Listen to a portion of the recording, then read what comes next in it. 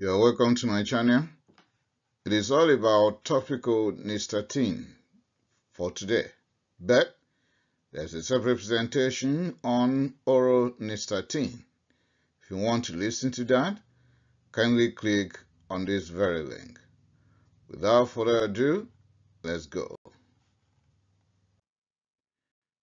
Topical Nystatin could come under different brand names, including generic or any of these, and even beyond this list, depending on your jurisdiction or country.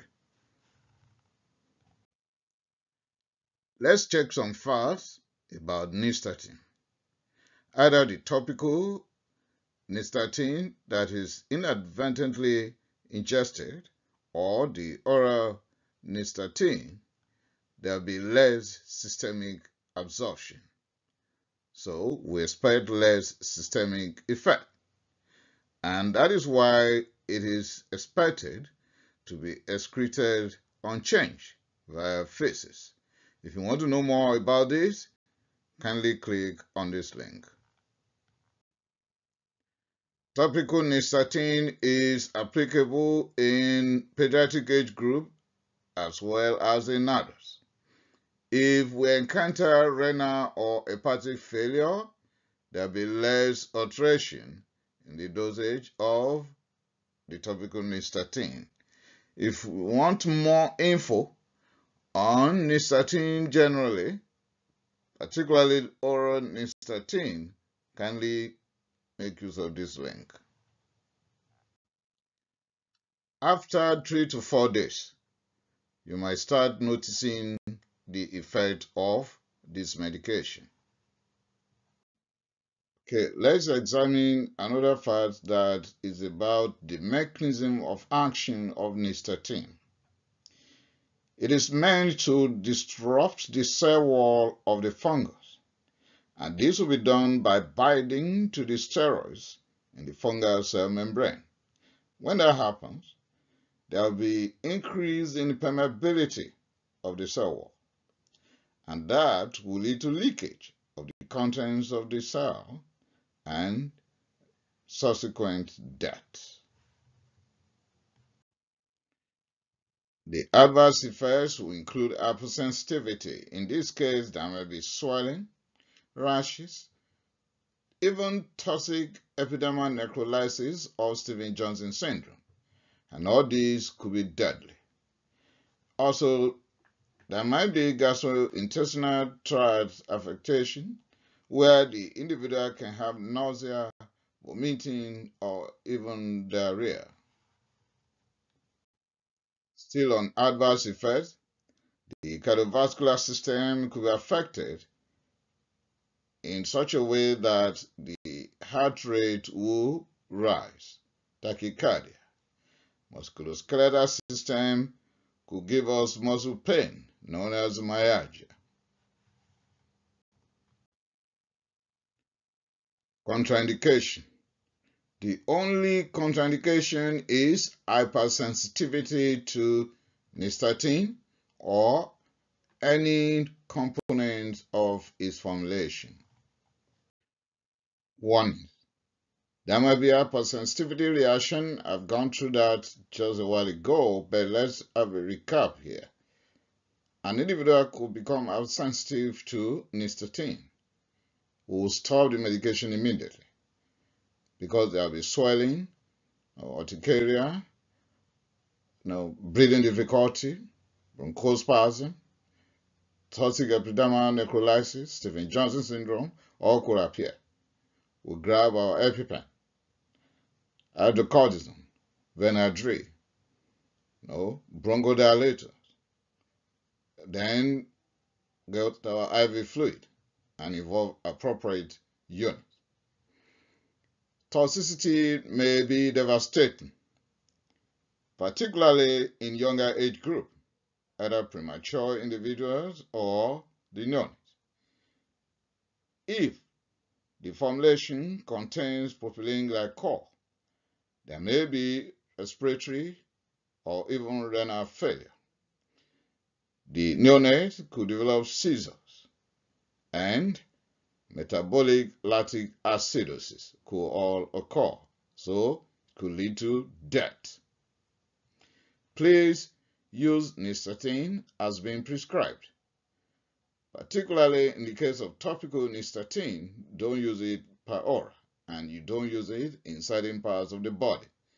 I'll go into that while addressing topical Nystatin. There's likelihood of irritation of the skin. If that occurs, we got to stop. Uses of topical Nystatin. Please, this is not for the eyes. It is not an ophthalmic agent. No. Agent for vaginal area will be presented separately. So this is not for that purpose. Then, if it is not for the eyes, if it's not for this region, where? Okay, it is meant for cutaneous candida infections or mucocutaneous candida infections. In pediatric age group, for diaper dermatitis. For moist candida infection of the skin, it is advisable that we make use of the powder form. For intertriginous area like folds of the axilla or genital regions or between the digits, we can make use of the cream or the ointment. For other exposed areas of the body, you can use either you want the cream or the ointment or the powder. Topical Nystatin will likely come in 100,000 units per gram in either 15 gram or 30 grams. Some will be 60 gram in form of cream, ointment, or powder. Administration of topical Nystatin.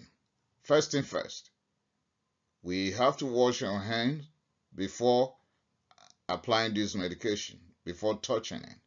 Then we wash our hands after we are done. Before placing this medication on the affected area must be thoroughly clean and dry. If we are using the cream or ointment, please let's massage thoroughly. We cannot apply this medication just anywhere.